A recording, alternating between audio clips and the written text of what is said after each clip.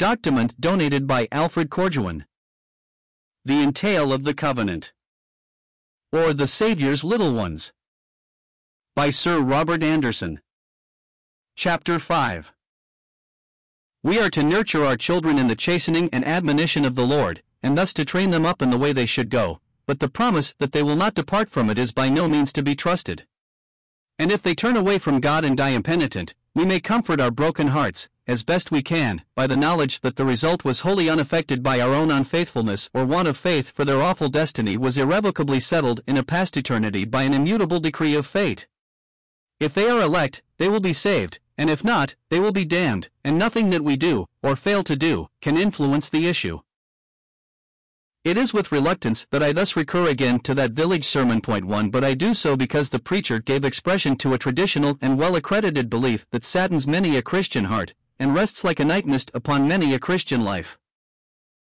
When the gift of life was proffered us, we were conscious in accepting it that we did so freely, voluntarily. Since then, we have come to see that grace did not exhaust itself even in working out our deliverance at a cost so priceless, and bringing it within our reach, but that our very acceptance of the gift was the Spirit's work, and as directly the action of grace as Calvary itself. But more than this, now that we have received the message, and are come within the scene of joy and blessing to which it bids us, we have to learn that, in a sense fuller and deeper still, grace is sovereign. The gospel of our salvation spanned the open door of grace as we approached it. Above the inner portal, we now read the solemn and blessed words chosen in Him before the foundation of the world, too. With a heart rejoicing and at rest in the sunshine of the divine presence, the Christian can ponder this glorious truth, whereas the doctrine which the Latin fathers based upon it leaves us bewildered and benumbed at the shrine of an awful deity whose dread decrees are a veto even upon prayer, for they are as irrevocable as they are mysterious. But are not all divine decrees irrevocable? Let Scripture itself decide the question. Did not God decree the destruction of the Sodomites? And yet in response to Abraham's prayer He promised to spare them if 10 righteous men could be found among them. Did not God send His prophet to proclaim to the men of Nineveh that in 40 days their city would be destroyed? And yet He cancelled the judgment when the men of Nineveh repented at the preaching of Jonah. Did not God decree the death of Hezekiah, sending His prophet to warn him of his impending doom? And yet it came to pass that, before Isaiah was gone out into the middle court, God turned him back with the message, I have heard thy prayer, I have seen thy tears, behold I will heal thee. Will anyone dare to maintain that God did not really purpose to put an end to the king of Judah's life, or to destroy the great Assyrian city, and that the words which His prophets uttered by His commandment were intended merely to bring about the results which actually followed? The theology of the Jesuits condones untruthfulness of this kind, and we use strong language in condemning it. Turning away from such evil thoughts, let us firmly grasp the truth, that we have not to do with irrevocable decrees of fate, but with the present action of the living God, who hears not only the prayers of those who are His own, but the cry of penitent sinners who cast themselves upon His mercy. No divine promise of favor or blessing has ever failed, but the student of Scripture will recall many an instance of God's repenting in respect of a threatened judgment. And where promised blessing has been delayed, the delay is always due to human sin, but if judgments are held back, the respite is always ascribed to divine long-suffering. The supreme instance of this is the great final judgment, when this earth is to be given up to fire. Surely the sin of man has ere now made it fully ripe for destruction. Why then is its doom so long deferred? The answer is explicit. It is because of the long-suffering of God, who is not willing that any should perish, but that all should come to repentance. 3. Chosen in Him before the foundation of the world. Let us take note of the time and the circumstances in which this wonderful truth was revealed. The covenant people had crucified the Lord of glory, and incurred the further guilt of rejecting the Pentecostal gospel of forgiveness through the blood their wicked hands had shed. For though the Apostle Paul, to whom the great revelation of grace was specially entrusted, had completed the whole circuit of his ministry to Israel, from Jerusalem to Rome, not a single synagogue had accepted the proffered mercy. There was no remedy, and the people of the covenant were set aside. And then it was that, in the captivity epistles, the great mystery truth of the Church, the body of Christ, which had already been foreshadowed, was fully and finally revealed. Point 4. The Abrahamic covenant related primarily to an earthly people and to earthly blessings, whereas this mystery revelation has to do with a heavenly people and blessings in heavenly places in Christ. And while the covenant with Abraham was as definitely an event in time as was the covenant of Sinai, this mystery reveals a purpose which pertains to eternity and has no relation whatsoever to time. 5. And yet the election difficulties which distress so many Christians depend on assuming that before the foundation of the world means some epoch in time prior to 4004 BC. 6. But eternity is not endless time, it is the antithesis of time. And if the theories of Kant be true, and no metaphysical system is more thoroughly philosophical, and time is merely a law of thought, imposed by the Creator on his finite creatures, all these difficulties disappear. Not that I assume for a moment that this is the right solution of them, but if they can be solved so easily, surely the Christian may dismiss them from his thoughts, and have a heart at rest in the presence of God, with whom what we call past and future may be an eternal now. The assumption that this eternal election includes all the redeemed is one of the many inferences from Scripture which are common in our theology. Certain it is that not only the nations of the saved, but the earthly people of the covenant, when again restored, will have their position upon earth, and we have no warrant for assuming that they are within the chosen before the foundation of the world. The presumption is that these words refer definitely to the redeemed of this present age, whose peculiar position and blessings are a special burden of the captivity epistles. And this wonderful revelation must not be frittered away by bracketing it with the 9th chapter of Romans, or other scriptures, which relate either to the general truth of divine sovereignty, or to the people of God in other dispensations past or future. And let us not forget that the same Scripture which reveals this heavenly election teaches also the mystery of the gospel. 7. As the Apostle calls the supreme revelation of grace. The truth of a timeless election is thus inseparably linked with a gospel that is preached to every creature which is under heaven. 8. The gospel of God our Saviour, who willeth that all men should be saved and come to the knowledge of the truth. 9.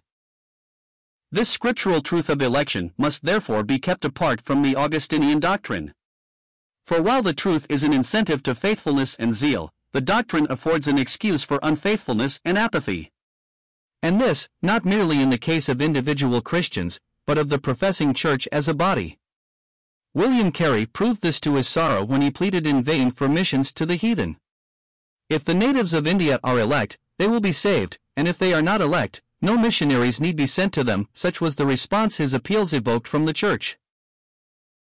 We have seen how and when the mystery truth of election was revealed. It may be desirable here to mark how and when the doctrinal perversion of it originated. While Moses was still with the church in the wilderness, the apostasy of Israel had declared itself. And the later epistles plainly indicate that, before the apostles left the earth, the professing Christian church was proving false to its trust. As Canon Bernard writes in his Bampton Lectures, I know not how any man, in closing the epistles, could expect to find the subsequent history of the church essentially different from what it is. In those writings we seem, as it were, not to witness some passing storms which clear the air, but to feel the whole atmosphere charged with the elements of future tempest and death. Every moment the forces of evil show themselves more plainly. But it was not until the time of the patristic theologians that the full extent of the lapse from Christian truth and testimony became plainly manifest. Indeed, most of their writings related to the heresies that prevailed, and the record of their efforts to maintain a Christian standard of morals is a main feature of the church history of that age. The devastating persecutions which raged from time to time were a check upon these evils, but when, with the conversion of Constantine, that restraining influence ceased, and the professing church became free to set its house in order, the apostasy took shape in what we call the religion of Christendom. Speaking generally, the theology of the Latin Fathers was governed by the old Platonic conception of the transcendent deity, a God far removed from men, whose alienation, moreover, was rendered more terrible by the doctrine of original sin. In their view, the benefits of the work of Christ were limited to a privileged few, and their system aimed at extending the number of that minority, and mitigating for them the perils of their position. The simple baptism of the New Testament was remodeled on pagan lines as a mystical regeneration and cleansing from sin, bringing the sinner from under the storm cloud of divine wrath into the sphere where a mystically endowed priesthood could minister to him further grace. For in this theology divine sovereignty became sheer favoritism, election came to mean little more than immunity from wrath, and grace, instead of being, as in the New Testament, the principle of the divine action, and the characteristic of the divine attitude toward mankind, was regarded rather as a sort of spiritual electricity to be communicated to the favored few by ordinances which owed their validity to a sacerdotal class. The Church, which in their system meant practically the clergy, was the mediator between an alienated and angry God and men depraved and doomed. 10. St. Augustine of Hippo was the mastermind by whom this system was molded into the form which it has ever since maintained. 11. The greatness of the man is unquestionable, and his intense piety is manifest in his Confessions, a book that reveals the experiences of a pure and earnest soul reaching out toward God through mists and darkness that fuller Christian truth would have dispelled. For there is scarcely an error in Christendom religion that cannot be found in embryo in his writings. As has been so justly said, Augustine substituted an organized church and a supernatural hierarchy for an ever-present Christ. To Augustine, more than to anyone else, is due the theory which is most prolific of the abiding curse inflicted on many generations by an arrogant and usurping priestcraft. And all that was most deplorable in his theology and ecclesiasticism became the most cherished heritage of the Church of the Middle Ages, in exact proportion to its narrowest ignorance, its tyrannous ambition, its moral corruption, and its unscrupulous cruelty. 12. Such then was the soil, and such the atmosphere, which produced the theological doctrine of election. 13. Notes 41p.15, Ante. 42. The Gospel and its Ministry, Chapter 6.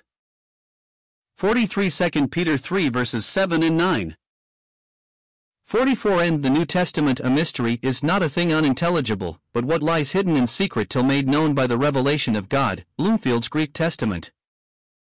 45. No pagan language has any word to express eternity. In Greek a future eternity is represented as endless duration in time, unto the ages of ages, and a past, as in Ephesians 1 verse 4. 46. His conventional date will serve here as well as any other. 47. Ephesians 6 verse 19. 48. Colossians 1 verse 23. 49. 1 Timothy 2 verse 4. 50. The Bible or the Church, Chapter 4. 51. With Augustine the whole subject assumed new and front-rank prominence. It was mostly a new creation from a new starpoint, drawn not from earlier Christian sources, but from the ideas which he had imbibed from his philosophical studies. Hastings in Sick of Religion, Art. Election. 52. Dean Farrar's Lives of the Fathers, Volume 2. 603. 53. On this subject, see further the appendix, page 39.